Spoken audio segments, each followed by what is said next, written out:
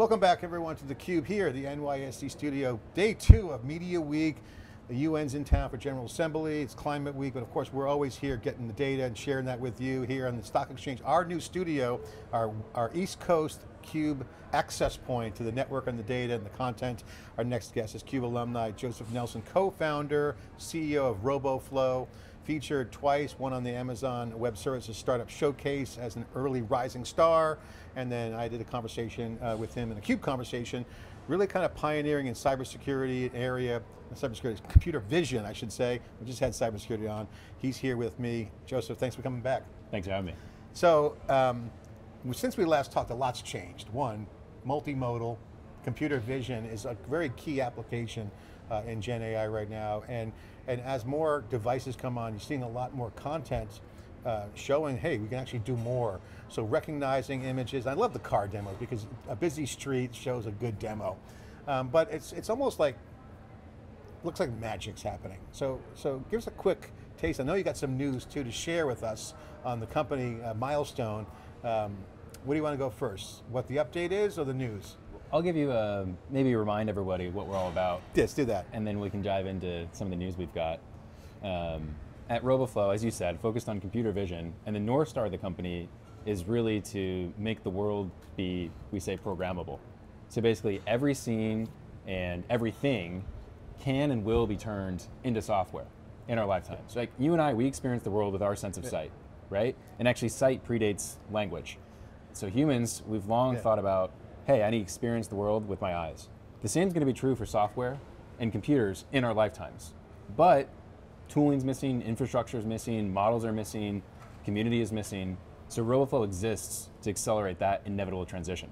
And so we build open source tools, a hosted platform, in the community required for companies and developers to train and deploy computer vision models and systems for visual understanding.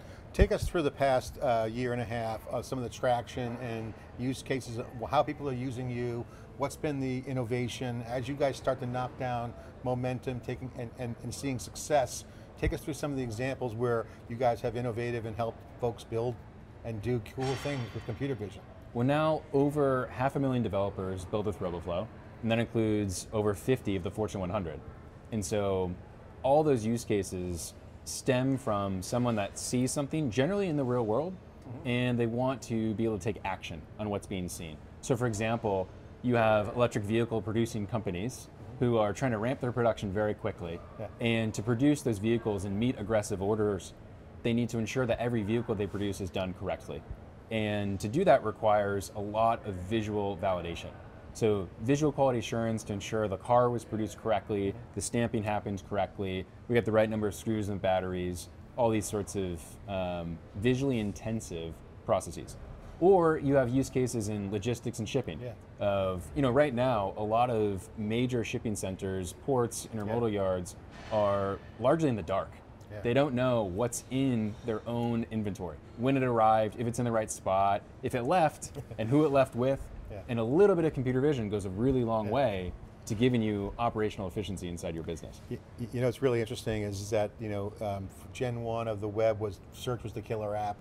I think vision is the killer app of Gen AI because you can do so much with images, like whether you're flying a drone over a site or you're using things for operational efficiency if you want to repair windmills or anything that's involving a image. That's right. Which is our world, right? That's and right. There's a lot more images from a data perspective, petabytes and zettabytes of images. So I think developers are going to do some creative things. I was talking to a person yesterday saying, hey, they're using drones to fly over, when waste disposal goes out to see who's putting what's out on the curb. To get like kind of an estimated payload. Like to meter how well they're doing their recycling. We have customers that'll take drones and they'll fly them over top of fields to identify where there's weeds and where there's meant to be their crop of interest. And then instead of spraying pesticides or herbicides for the weeds, they can send out targeted crews to go remove those weeds at that point in time. Or folks that are doing bridge repairs or analyzing transformers and power lines, knowing what stuff is presently in use. I mean, to your point, what's changed in the last 18 months, it's gotten easier, models have gotten faster, they've gotten smaller, there's a greater proliferation of cameras, and compute's been getting cheaper.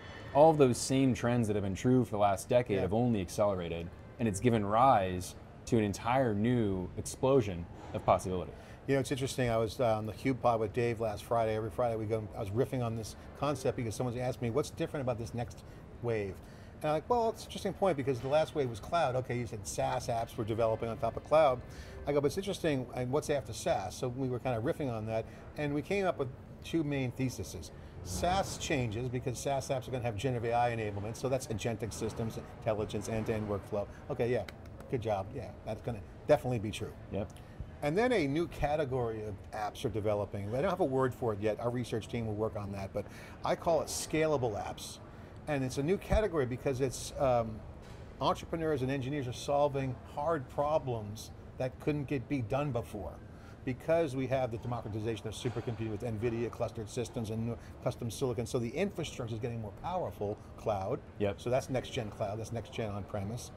So you have, you're an example of a new category.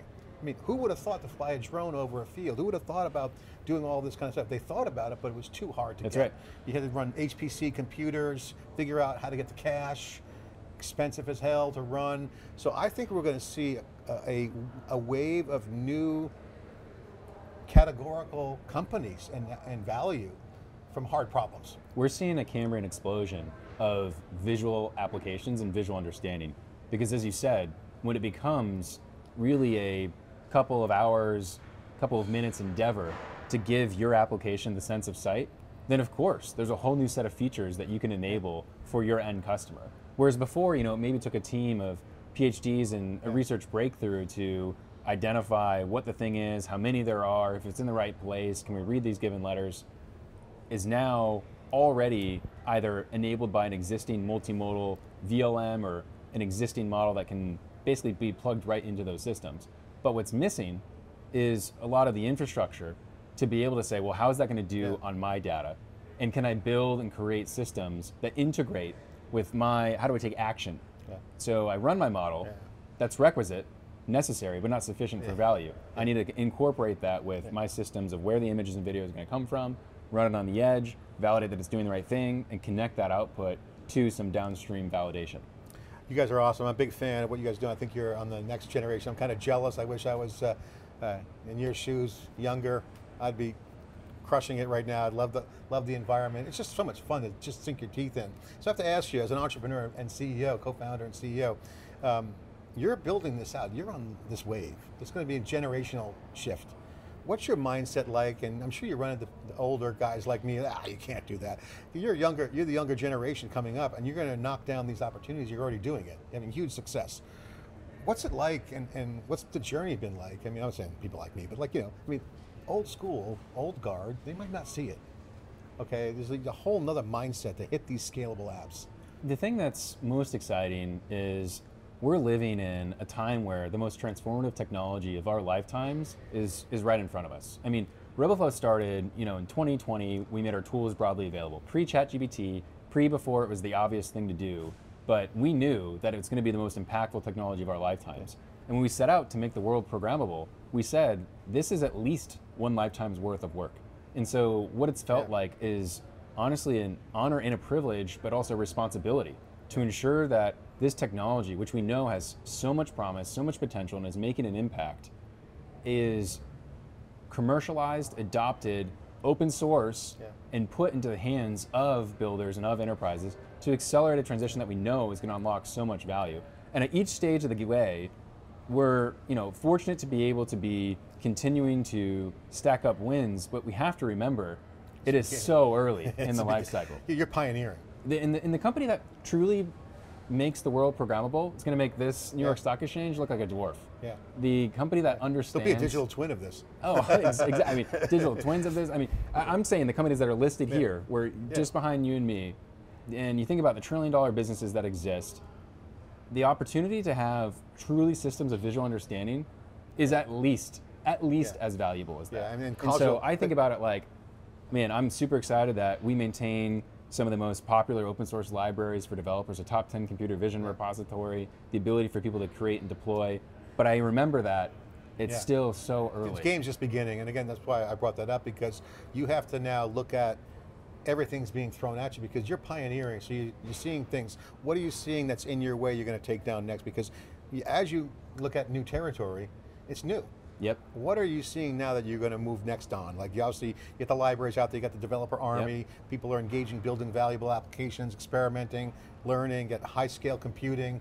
What's in front of you that you got to, that's a blocker or maybe a decelerant, or how do you get to that straight and narrow? What's on your mind? What do you see in front of you? So some of the things that Roboflow has done extremely well to date for developers and enterprises is create tooling for them to curate high quality data sets and the right images from their video, and be able to synthesize how is this image impacting model performance, preparing it with their teams, and training the model.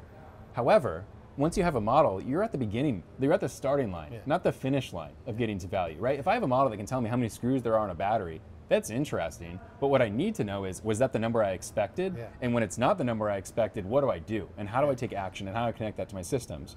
And so we've been investing heavily in creating workflows that enable folks to chain together multiple model types, build visual agents that can say, hey, here's a video feed. If some given event happens, I'm going to trigger some other results, and then pass that to a downstream system. So, you know, in a pedestrian example, in San Francisco, every once in a while, I have a package that I expect to be there, and sometimes it's not there on the doorstep, right? And I can build with Roboflow the ability to have a object detection model that's running in real time at the edge, 30 frames per second, looking for a package. Then when it sees the package, crops to the view of that package, sends it to Claude or GBTV or maybe a local VLN like Florence or Florence 2, and says, hey, tell me what that package was, tell me who it's from, do OCR on the label, and then connect that to Twilio and send me a text. And that visual workflow, that agent, is something that I can now build in Roboflow and deploy immediately. So that's one huge next opportunity / challenge to take down, is all the integrations, all the things that people want to stitch and tools to take together. One other one that I'll tell you about, multimodality. So increasingly, it's not just about having a single sense of visual understanding with images. It's combining image and text, or combining image and soon audio. And that just gives your system a much richer semantic understanding of what you're looking at. So what does that mean for our customers? What that means for our customers is, on day one, your time to value is instantaneous. You can take a model that understands your product inventory, what's that designer brand, what it should have looked like, automatically categorize, make sure inventory is maintained correctly, sort through whose image is in the right place on your given website, and deploy those systems to production extremely quickly. And multimodality is early, but very promising. And we're super fortunate at Roboflow to be in the position to usher it forward. And this is definitely going to happen too. It's not like it's a hypothetical. I mean, it's just progression. That's right. I mean, it's evolution. It's interesting, as we move from probability to reasoning and then now causality, they're starting to get into the flywheel of the next gen view, which is, okay, baseline, basic infrastructure app development's done, then you just keep progressing. This is, again, multi-generational, at least a decade ramp up for sure. Yep. And that's why, I mean, you alluded to news earlier. Yeah, let's get into the news. So you got some big news to announce here on theCUBE, and no other place than the New York Stock Exchange. No, they're not going public yet. Not yet. Go ahead. So we recently shared that we raised $40 million in additional funding, raising our total raise to just over $62 million. GV, formerly Google Ventures, is leading the round with participation from folks like Guillermo Rauch, the CEO of Vercel, Amjad Masad, the CEO of Replit, Jeff Dean, who's the Google Senior Fellow who also created TensorFlow, and our existing investors, Y Combinator and Kraft, continuing to participate and double down on the company. And the reason that we're in a position to capitalize on having additional resources and the wind at our backs is because the strong traction that we've seen, crossing the 500,000 developers of the 70 million that are out there, let alone the millions that will use and build computer vision systems, and the billions that will experience their impact as an end user. And we're just at the beginning of the precipice of that. But Roboflow is the closest to the default set of tools that someone's going to use to build systems for visual understanding. And so we're elated to be able to be in a position to continue to accelerate. And by the way, we still have the majority of our prior financing in the bank when we did this. We're just in a position where the commercial traction and the opportunity in front of us is so large. Are you guys making money now? We have the opportunity to accelerate. Are you guys making money now, or is there revenue? Oh yeah. So you have good revenue, so you're not drawing down heavily on your Series A. So you got a lot of dry powder. That's right. That's right. Always a good thing. So on the B round, who led the A round? Was it Kraft? Kraft Ventures. And yep. GV, Google Ventures, is leading the B. Yep. Great, and you got some great pedigree in there. So you got a lot of people around the table that get tech. That's right. That's key. Yep. I mean, to have a firm like GV who, they just celebrated their 15th year, and something that I'm excited about in partnership with them is they're financially independent from Google. Yeah. So they have their own operating model where they need to return to their single LP, but they're LPs. Yet, because they're single LP, they're able to have long-term return targets. Yeah. That's why at a business like Vercel, Guillermo has been building Next as a project, and when I was speaking with folks that have the pleasure of working with GV, Guillermo had partnered with GV for a Series B, and he found that GV was a great partner to continue on additional rounds. Google's a great partner. They understood the developer community, they understood the power of enterprise, and who understands AI better than a company like David Google? Crane, who was just featured in a Fortune, I've known him since he was in the comms team, over a decade and a half ago. He knows tech, he's a Valley veteran. They have a team of really strong managing directors that get the tech equation. That's right. And they're in the long game, but they're still incented as VCs, but they're not hardcore on the sense of, they're hardcore to make money. No one's not. All VCs are going to make money, but they get the game. They take long-term bets, and they're able to. And they're able to. And they understand, because they have so much DNA of what success looks like. That's right. And I like that approach. I think that's the way it's going for the VCs. You're seeing, all the VCs, they're clustering around where there's a nice lineage of entrepreneurial track record. Berkeley's a big example up in the Bay Area where we are. Down in Palo Alto, you're starting to see the networks, and people have seen the successful, and more founders are involved. Yep. Right, Kraft with David Sachs and that team, so he knows what success looks like. That's right. He's been successful, plus he's got a great podcast. Yep. So always good to have visibility on the All In Pod. Yeah, I mean, Sachs has been on our board for 3 years. He's been a tremendous supporter of the business and helped us make the right decisions for scaling and growing. Yeah, he's pragmatic, and he gets how the world works.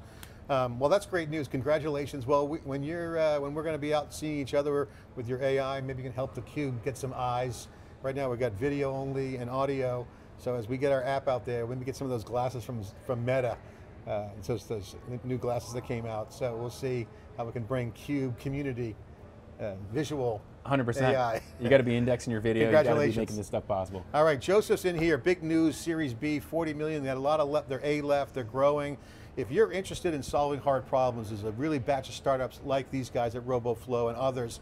They're building and solving hard problems that are categorically new unicorn and decacorn opportunities because the world is changing. These scalable apps have never been solved before because they couldn't until now. Great time to be in here, and again, featuring all the data here inside theCUBE. I'm John Furrier, your host. Thanks for watching.